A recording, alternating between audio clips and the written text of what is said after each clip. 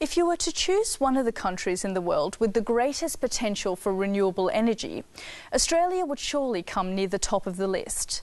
But by any measure, the nation's abundant resources remain greatly underutilised. Compare this with Germany, which has the opposite problem. There are so many small energy producers, the government can't work out what to do with their output.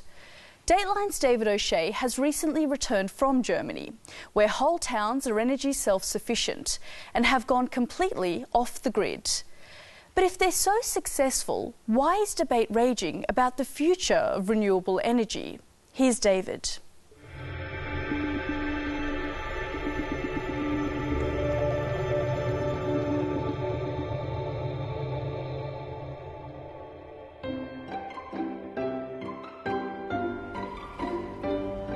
In the village of Schönau in the beautiful Black Forest of southern Germany, there's a remarkable energy revolution underway. And it's fitting that Dr. Eva Stegen is showing me around in her electric car. How exciting!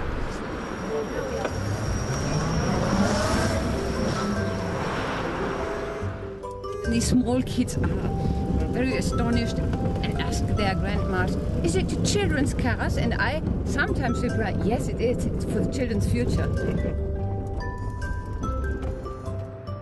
Everywhere you look, there are solar panels, which provide twice the amount of solar power as the national average.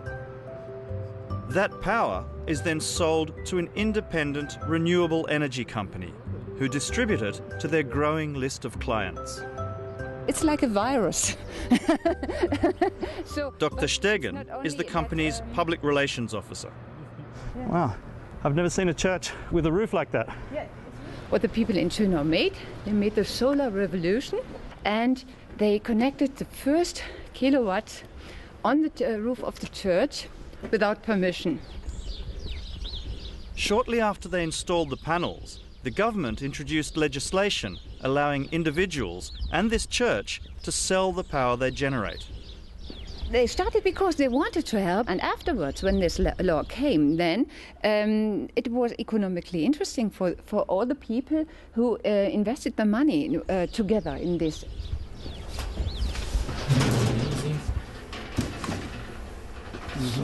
Also im Prinzip sehen Sie hier von allen 5 Anlagenteilen, wie der Strom reingeht. Down the road, Frank, an accountant, also has a roof covered in solar panels, which earns him some extra cash. Does it make good economic sense? It's good money for you? Ja, also man verdient etwas Geld damit, die Anlagen sind wirtschaftlich in sich und man erzielt eine Rendite so etwa von 2 bis 3% im Moment pro Jahr. The local hotelier has a gas-fired co-generational plant which produces all the heat and electricity he needs.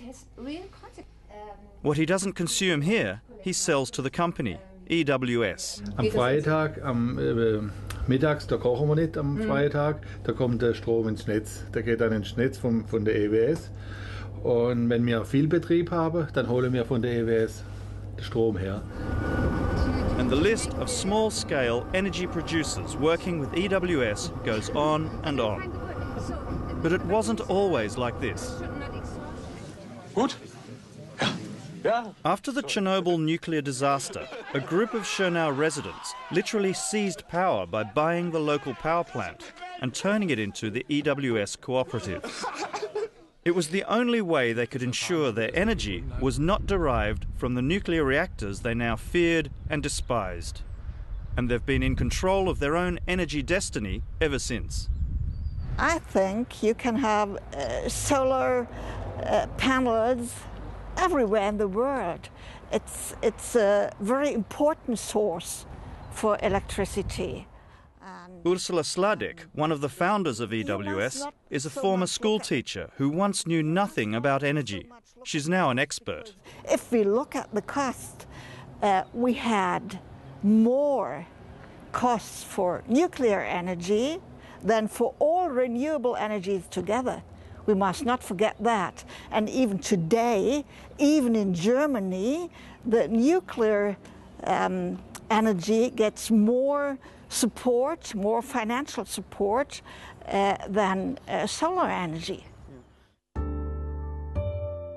For her groundbreaking work, last year Sladek won the prestigious Goldman Environmental Prize and an audience with President Obama. She took the opportunity to give him a book she'd published. It's against the global warming, and it is also against nuclear power, and so I want to give that to you. Well, he looked very, what is she doing there? Ursula's company offers incentives to encourage renewable energy producers in Schönau to sell to them rather than to those using nuclear power. It's a windmill that belongs to citizens, but we buy the electricity from that windmill and sell it to our customers. Why can't they sell it themselves to the grid? Of course, they can sell it to the grid, but they get a little more from us, so they sell it to us. At the other end of the country, an hour's drive from Berlin in the former East Germany, there's another small village forging an independent energy future. As you can see, Feldheim is a very unspectacular place. It's a normal little village, the fire brigade, church, a little church, old schoolhouse. Under its unremarkable surface, there's something remarkable going on in the village of Feldheim. It's the very first village in Germany to power itself directly from electricity generated on-site. Werner Frovita works for the company Energiequelle, which set it up. We have some more villages who are energy self-sufficient, but they mostly feed in their electricity into the national grid and get it out from another point at the sockets. Here it is physically independent. We have an own cable-own connection from the wind farm into the village and to each individual home, and this makes a difference. So there's no price dictate any longer, but you produce your own energy. You sell part of it into the national grid, but most of it you can use by yourself. And that makes you independent from big companies, from oil, from coal, from strong economic power, and from many other things. This is the biogas plant. As well as wind power, there's pig power. Some 600 sows. Not only do they produce meat for the farmers, they also produce a lot of liquid manure, or slurry, for the biogas plant. It is not very delicious. After all, it's shit. Bacteria find it very tasty. They produce gases, and the digestion gases, like you and me, when we eat beans. And this is a fuel.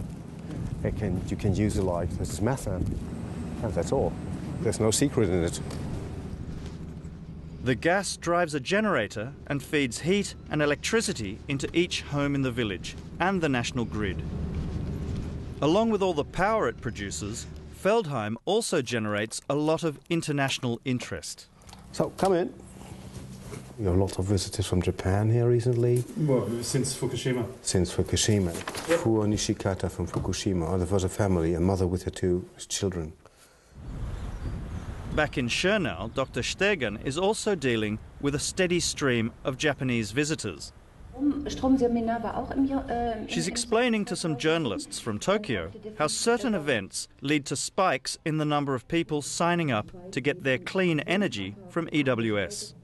You see, here in the 11th of March... It starts going vertically. Kind of vertically, so that the echo of Fukushima.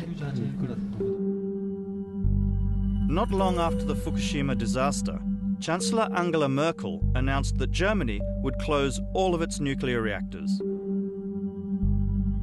It was a brave decision, responding to widespread community concern about the safety of their own reactors. I think if there had not been so much activists against nuclear power, Mrs. Merkel would never had taken this decision. So it was part Fukushima, but it was a large part the German activists, because they feared not to be in the government anymore. So this was the real reason, I think. But euphoria at the news didn't last long. Just as the Green movement was looking forward to further growth, last month the government announced a 30% cut in the subsidy for small producers selling power to the grid. They hope this will address problems of supply and demand. The news hasn't gone down well with the renewable energy industry, which has turned out en masse in Berlin to protest. Der endlich notwendige Ausstieg aus Atomenergie ist gar nicht anders zu bewältigen als mit einer Förderung der erneuerbaren Energien. Oder wir müssen zurück 100 Jahre und das wollen wir nicht und das können wir auch gar nicht. 350.000 neue Jobs mit Zukunft, gut qualifiziert. Nirgendwo auf der Welt gibt es eine so große Erfolgsgeschichte der erneuerbaren Energien. Jürgen Tritten from the German Greens says the cut will strangle the young industry. Renewable energies in Germany are a quite success story. We save about 126 million tons of CO2 each year. We created more than 400,000 new jobs, and for consumers relevant, renewables now stabilize the energy prices. And we don't want that this project will be killed. It's a lot of noise, so there's a lot of angry people here today. Yeah, these are people full of fear on their jobs.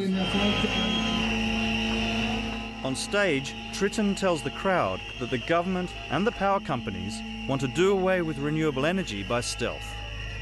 Es geht schlicht und ergreifend darum, die erneuerbaren Energien aus dem Markt zu drängen. Eine einmalige Erfolgsgeschichte soll ausgebremst werden. But those pushing for the subsidy cut say it's critical to slow the rapid growth in small-scale renewable energy production. We don't need more. That is not possible. To have a larger system, that means it will be stupid to build more. So that means we have to reduce this build-up capacity. That means energy economist Professor Georg Erdmann has been appointed by Chancellor Angela Merkel to evaluate the industry. The change in the energy law is now urgent, because if we don't change it in the right way, then it will be very difficult in the future to make this a competitive industry or market-oriented industry. But of course it makes from an energy point of view no sense to make individual small-scale solutions. We need an overall solution, because at the end the system becomes more efficient, more reliable, and at the end cheaper.